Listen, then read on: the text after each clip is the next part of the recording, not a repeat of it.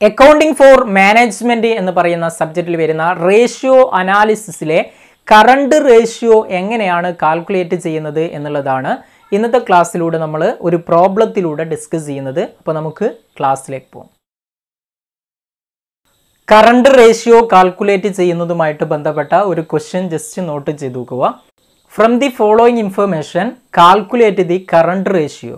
Current ratio കണ്ടെത്താനാണ് പറയുന്നത്.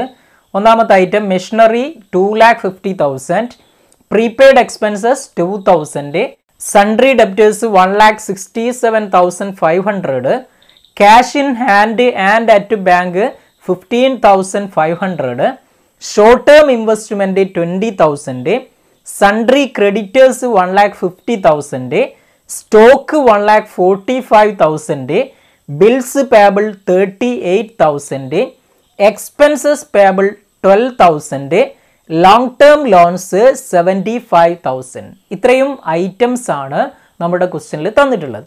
ഇതിനെ ബേസ് ചെയ്തുകൊണ്ട് നമ്മൾ കറണ്ട് റേഷ്യോ കാൽക്കുലേറ്റ് ചെയ്യണം. കറണ്ട് റേഷ്യോ കാൽക്കുലേറ്റ് ചെയ്യാനുള്ള ഇക്വേഷൻ എന്താണ്?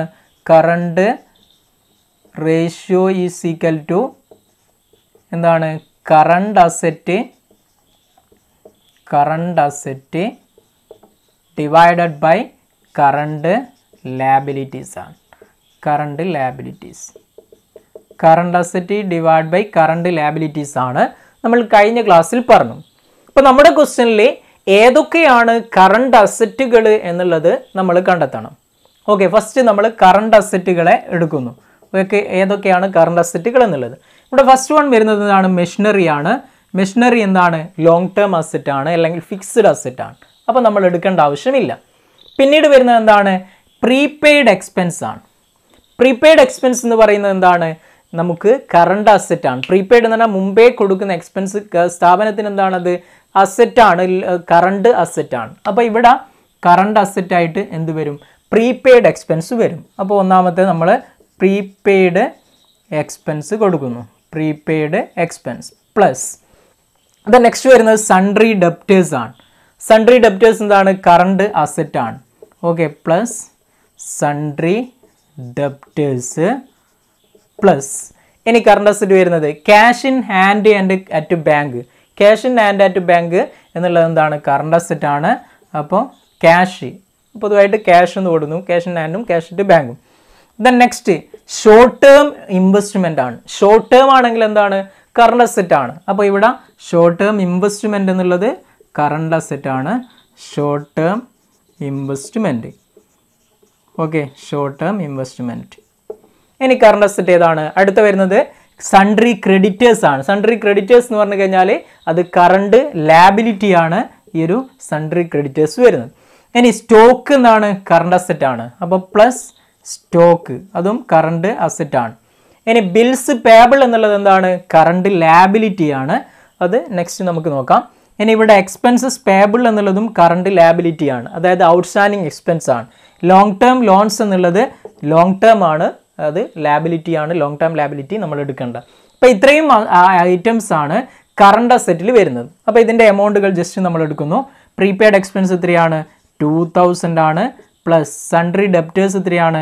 1,67,500 പ്ലസ് ക്യാഷ് എത്രയാണ്? 15,500 പ്ലസ് ഷോർട്ട് ടേം ഇൻവെസ്റ്റ്മെൻറ്റ് എത്രയാണ്? 20,000 പ്ലസ് നെക്സ്റ്റ് വരുന്നത് എന്താണ്? സ്റ്റോക്കാണ്. എത്രയാണ് സ്റ്റോക്ക്? 1,45,000 ആണ്. ഓക്കെ, അപ്പോൾ ഇതിനെ എല്ലാം കൂടെ നമ്മൾ കൂട്ടുന്നു. ടോട്ടൽ കറണ്ട് അസറ്റിനെ നമുക്ക് എത്ര കിട്ടും? 3,50,000 എന്ന് ടോട്ടൽ കിട്ടും. ഓക്കെ അല്ലേ? 3,50,000 ടോട്ടൽ കറണ്ട് അസറ്റ് കിട്ടും. ഇനി ഇതേപോലെ തന്നെ നമ്മൾ കറണ്ട് ലാബിലിറ്റിയെയും കണ്ടെത്തുന്നു. കറണ്ട് ലാബിലിറ്റീസ് ആയിട്ട് വരുന്ന നേരത്തെ നമ്മൾ മാർക്ക് ചെയ്തു sundry creditors. Okay, sundry creditors plus പിന്നെ വരുന്നതോ bills payable plus expenses payable. Okay, അവിടെ ഓരോ ഐറ്റംസിനെയും നമ്മൾ എടുക്കുന്നു. സൺട്രി ക്രെഡിറ്റേഴ്സ് എത്രയാണ്? 1,50,000 പ്ലസ് ബിൽസ് പേബിൾ എത്രയാണ്? 38,000 പ്ലസ് എക്സ്പെൻസസ് പേബിൾ എത്രയാണ്? 12,000. ഓക്കെ, ഇതിനെ നമ്മൾ മൊത്തം ടോട്ടൽ ചെയ്യുന്നു.